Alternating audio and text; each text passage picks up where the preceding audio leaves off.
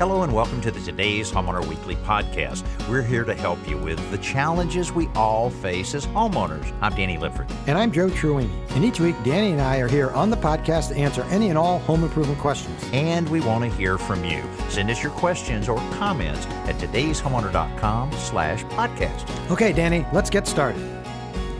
Today's Homeowner podcast is brought to you by the Home Depot. How doers get more done. This week, we help a homeowner that's right in the middle of a bathroom renovation and has a question about the shower that they're building, exactly what to do on the walls before putting the vinyl material that they're using. They really want to do it right. We help them out. Yeah, I mean, that's the time to make the right decision, right, Danny? You want to put up the finished material on your shower wall and realize the substrate wasn't the correct one. And we're also going to talk to a homeowner who went out to buy a handsaw for a project she was working on and got completely confused with all the different sizes and styles of handsaw. So we're going to talk through some of the options and when you choose which handsaw for which project. We also look at a trending article on todayshomeowner.com about how to properly trim large tree branches. I'll tell you, if you've ever gone with your saw and cut a large branch and end up with a lot of damage on the side of one of your special trees, you'll want to hear the step-by-step and how to do it the right way. And I've got a simple solution, how to fix a loose baluster on a staircase using a toothpick. Okay, a lot of information for you. Let's get started. All right, let's go to South Carolina. We're going to try to help Debbie out with a little question that she has. Debbie, welcome to the Today's Homeowner Radio Show. Thank you. Hi, Danny and Joe. It's always a pleasure to source insight from the Today's Homeowner crew. Excellent. Oh, thank you, Debbie. About 2 years ago, I caught this bug watching the Today's Homeowner, and I began filling my garage with one tool after another. All right. Oh, that's great. I probably have all but two types of mechanical saws. Now, growing up, I recall two items in my dad's tool arsenal, and that was the hammer and the long saw. Mm-hmm. Right. Mm-hmm. My question is about hand saws, the numerous types. When do you use what? Which direction is right for the application, being a push or a pull? I recently saw a home show that was using a fine-tooth saw to cut styrofoam. So when I went over to the local big box store, there was a large display of many types of saws, from the hacksaw, Japanese saw, keyhole saw, wallboard saw, bow saw, handsaw, etc., and etc. That's right. So specifically, my question is, how do you know when to use what? Okay. And as always, I appreciate y'all's guidance. Absolutely. No, that's a great question, and Joe certainly has worked on a lot of tool testing over the years with a lot of articles that he's written and everything. Joe, how would you answer that? You don't need every saw in the book, but there's two or three that are pretty important. Yeah, you don't need every saw, but don't say that too loud in case my wife's listening, because I tried to buy every saw. Yeah, I mean, it's like, you're right, Debbie. I mean, you go into a store and you see all these, like, you go to the hammer section, like 30 hammers. Like, why are there 30 hammers? Well, they're 30 hammers for a reason. They're actually probably about 60 hammers, but they're only carrying 30 because a lot of them have a designed purpose. And the same is true of hand saws. And to say this as concisely as I can, typically, the larger the saw and the rougher cutting the teeth is more for like framing lumber or even plywood. If you have to cut anything that's not, you don't have to have a really fine cut. If it splinters, nobody really cares. But for finer work, for hardwood plywood or for fine hardwood, you want to use the smaller teeth, more teeth per inch. It cuts a little slower, but it cuts a little, makes a finer cut. Now, you referred to the Japanese pull saws, and those are wonderful. And the reason that they work on the pull is the blade is super flexible. All Western saws, American saws for lack of a better term, cut on the push stroke. And because you're pushing it through the wood, the blade has to be pretty thick, right? And so if it's thick, it means you're removing more wood. It's more energy required to push that saw through. But with the Japanese pull saws, because you're pulling it, there's no tension on the blade as far as bending, so you can make it super thin. The teeth are super thin. And also the teeth are not set, meaning they're not bent alternately to the right and left to create a wide enough curve to pull, or in this case for the Western saws, to push it through the wood. So for a lot of reasons, I have a couple of Japanese pull saws I use for fine trim work. Any smaller, I mean, you're not going to use it to saw through a 2x4, although you could, some of the bigger ones. But the bottom line is, it depends on what you're cutting. Do you have a particular project you're working on, Debbie, that you wanted to buy a saw for? Oh, Not right now, but the next show may bring one to mind. Okay, well, I would definitely buy at least one Japanese pull saw. And not to plug any particular company, but I bought one at Harbor Freight online. It was incredibly affordable, like half the cost of anything else. And if you're using it occasionally, that's all you probably would really need. Come to think of it, I was at Harbor Freight yesterday, and I picked one up.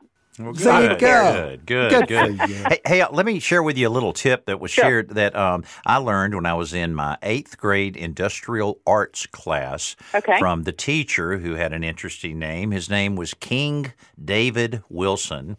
And King David was he was a cool guy, and he taught me something that I use every time I pick up a handsaw, and that is instead of gripping the saw with your full hand, point your finger, your index finger, point it against, as you're gripping it, just point it. And he says, think of that finger as the saw as you're cutting, and you'll be surprised. If you do that, you'll be surprised at what control you have on it, and it just makes it easier to cut a straight line. And I can always think of King David every time I have that finger pointed out like that. And I use it on every saw that I've ever used with the Japanese pull saws, everything. So keep that in mind next time you grab that saw, Debbie, and I think you'll see what I mean. Wonderful. Okay. It's interesting how those things stick with us. Isn't that the truth? Yes. I really appreciate it. That's given me a little bit more insight, and I have some direction to go on. So thank y'all. You're welcome, Debbie. Our pleasure, Debbie. Thanks so much for being a part of the show, and I hope you have a great weekend. You as well. Thank you. Thank you very much. My shop teacher didn't share me that tip because I don't think he had that finger. Yeah. A lot of shop teachers needed 2 hands to order 4 beers, if you know what I mean. Oh, boy. Yes. You don't want to. That is good to have that finger. I guess I should have had been a caveat on that one. One of the things that we're finding from time to time, certain articles that are trending really big, really popular on today's Homeowner.com. I'd certainly encourage you to drop by our brand new website that we relaunched just recently, and be able to take a look at over 4,000 videos, 20 years of today's Homeowner television shows, and a lot more information. But one that we noticed was really trending a lot, and this is certainly good to look at during this time of the year, is how to trim large tree branches. Now, one of the things you want to do here is if you've ever trimmed a large branch, improperly, then it probably scarred up the whole one side of the tree. Boy, it makes you feel so bad when that happens. So here's how you avoid it. Number one, the first thing you do is you want to cut a small notch in the bottom of the limb, 2 or 3 feet away from the trunk, and about 1/4 of the way through.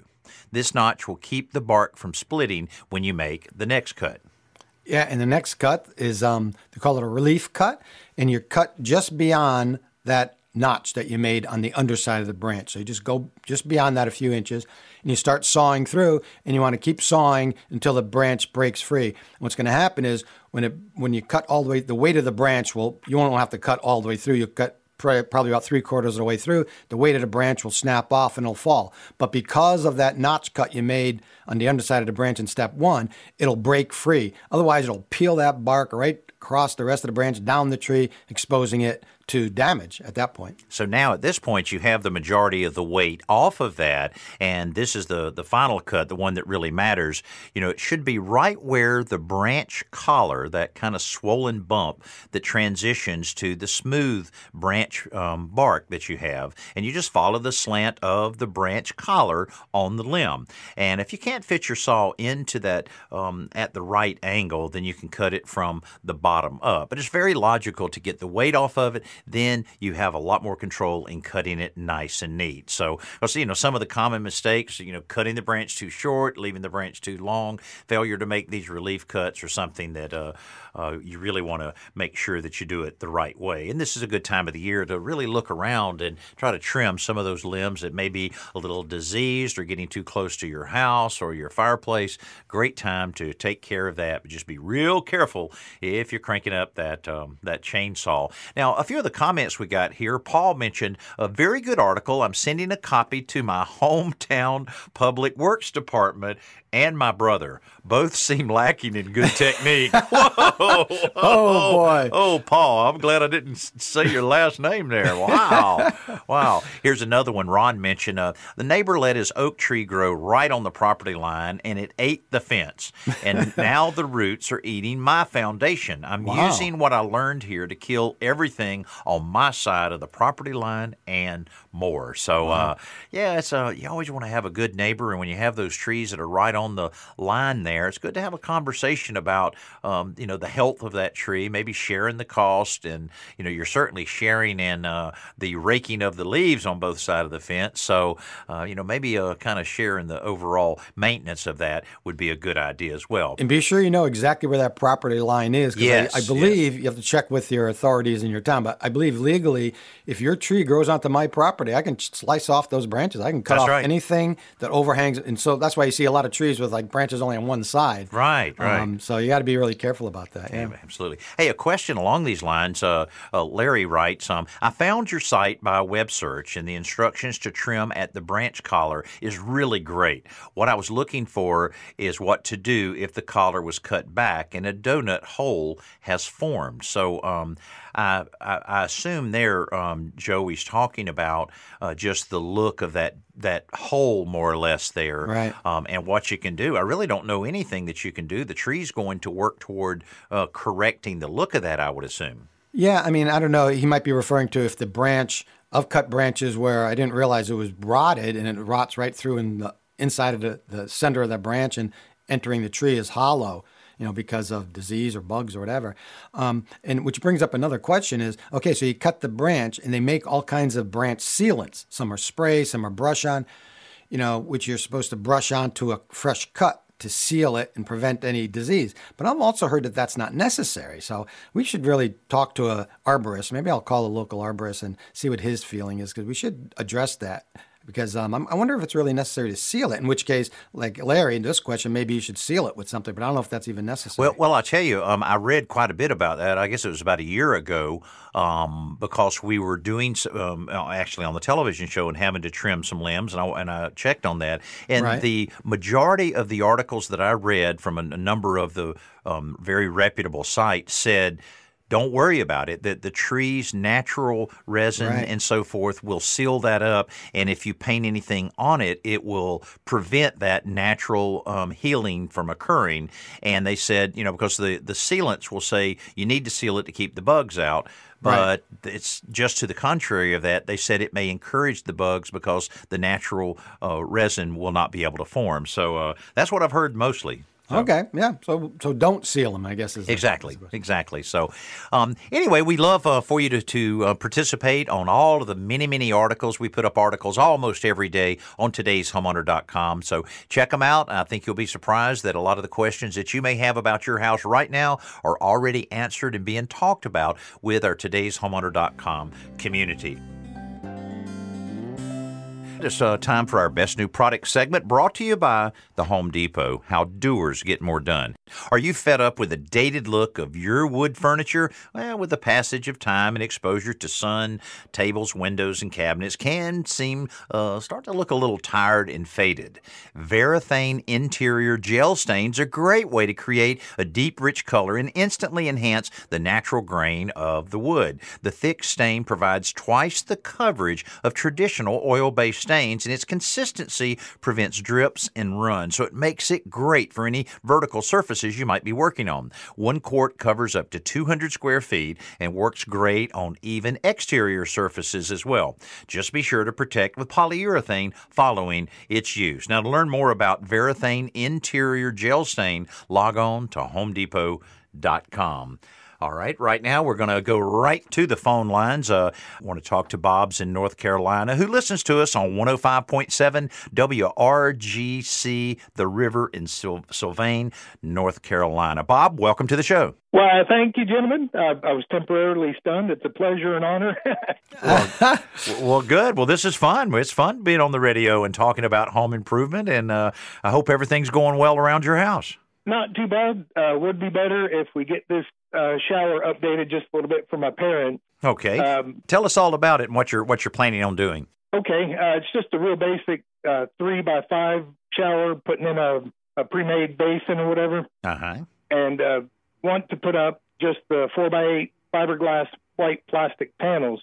Mm-hmm. And not sure what to back it with, if you'd use 1/2-inch pressure-treated plywood or hardy backer. Okay. And as far as what adhesive to put the panels onto that with. Okay. So you're going to take this right back to the studs, I assume. Actually ground up because it's an older trailer. And so we're going back to the metal with on the floor, rather, with 3/4-inch plywood. And then some of you had mentioned with the studs, pressure-treated, or because I'd read as far as doing like floor stuff with pressure-treated that it might warp more so than not treated. I don't think so. Not if you're gluing and screwing it down like you should be. I don't think it would be much of a problem. But on the walls, I'll tell you, the cement backer board is going to be the best thing to go with. I mean, I have seen people use treated drywall, moisture-resistant drywall. I've seen treated 1/2-inch plywood, but it's one of those things you're not going to want to have to get back in there. So your best bet would be that cement backer board. I would glue it to the studs with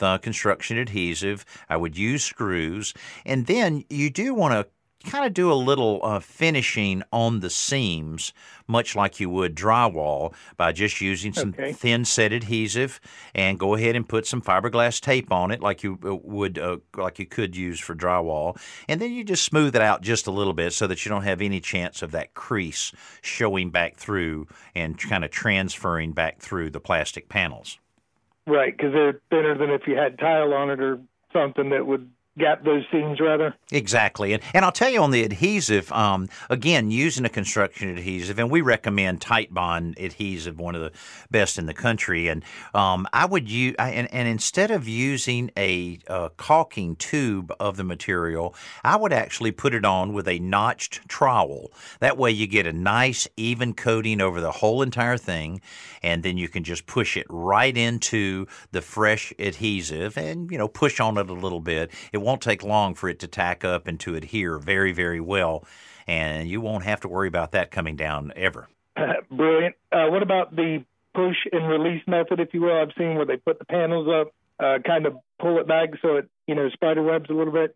Well, Bob, what a great thing that you brought up there. We like to call it burping, that you're actually burping it a little bit, which, basically you're introducing air into those fibers. And what Bob's talking about is anytime you're using construction adhesive, and we've used this a lot on applied molding that we've used on like creating wainscoting on dining room walls and so forth, that you glue it, you put it in place, and then you just pull it out just a little bit and then put it back. It seems to really help for it to tack up quicker. I think that's a great idea.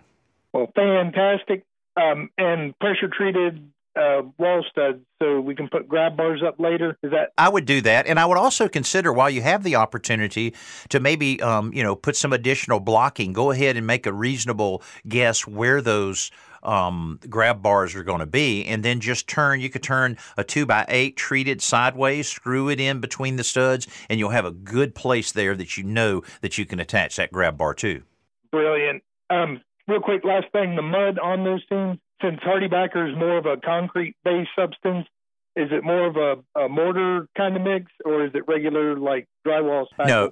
No, don't use drywall. Use a thin set adhesive. It's a pretty generic type of thing that's used to glue. Okay, for like tile and like putting tile down and so forth. It's the same material. You might mix it just a tad thinner than you normally would, and then you can use a drywall trowel to apply a 6 or 8 inch wide swath over all of the seams along with the fiberglass tape. Excellent. And screw heads not as crucial. I mean, if there's any big divot. Yeah, you could hit the screw heads if you wanted, but it wouldn't be as necessary. But while you have your mud mixed up, it's pretty easy just to skim those out as well. Fantastic. You're my hero. Can't believe I got to talk to you, and appreciate all the advice. Anytime, Bob. We're happy to help you. And next time, I may even let Joe talk a little bit. Nah, don't do that. We like your voice. No, I'm kidding, Joe. He always says that, Bob. He always says that. Thanks so much, man. And have a great weekend, and look forward to talking to you again in the future. Thank you, guys. Been an absolute pleasure. All right. Well, thank you so much, Bob. That's great.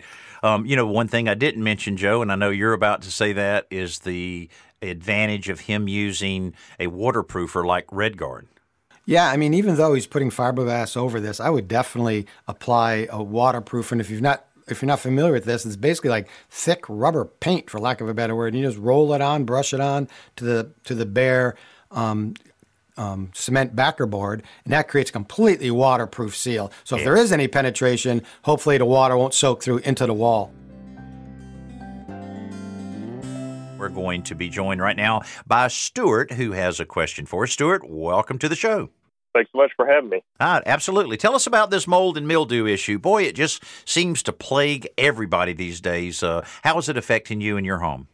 Yeah, absolutely. So what I'm seeing is that mildew growth on the ceiling right around all of the exhaust vents in the bathroom, and also, strangely, along the drywall that's adjacent to the attic access in a hallway.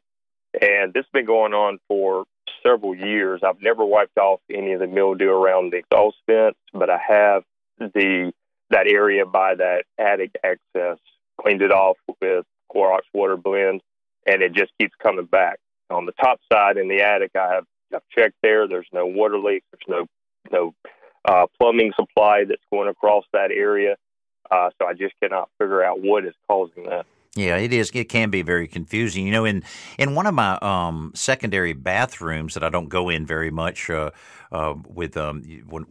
my girls have all moved out, but I went in the other day and it just had a tremendous amount of mold and mildew all around that particular air conditioner register. And so, you know, I thought, okay, well, why is this humidity a problem and so forth? And I went up in the attic and could see just a little bit of the insulation was torn, probably, you know, putting Christmas decorations up there and back. That was all it took in order to create that condensation to just drip a little at a time, soaking in around there, and it just was terrible. Now, we were able to clean it off, as you have, and so far, so good, because we completely recoated that, used a duct mastic to solve all of that. But, Joe, in a situation like this one, what do you think around that attic stairs? You think this is a similar issue with basically some kind of condensation taking place? Yeah, well, Stuart, obviously, if you have mold and mildew, it's from moisture.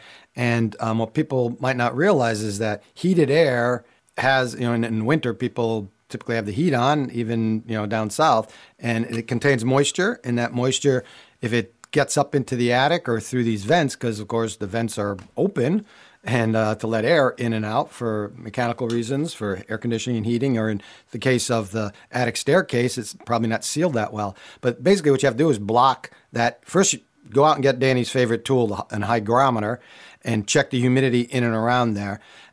Should really be 30 to 50%, you know, no more than that.